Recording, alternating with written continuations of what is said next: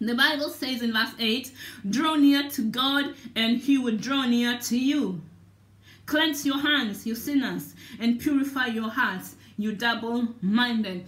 Purify your hearts. Go before the Lord and ask for forgiveness, because he is rich in passion. He is rich in compassionate, and he will forgive you. Because if you forgive, if you confess your sins before him, then he is just and he is faithful, and he will forgive you your sins, and he will cleanse you from all unrighteousness, because the Bible says so.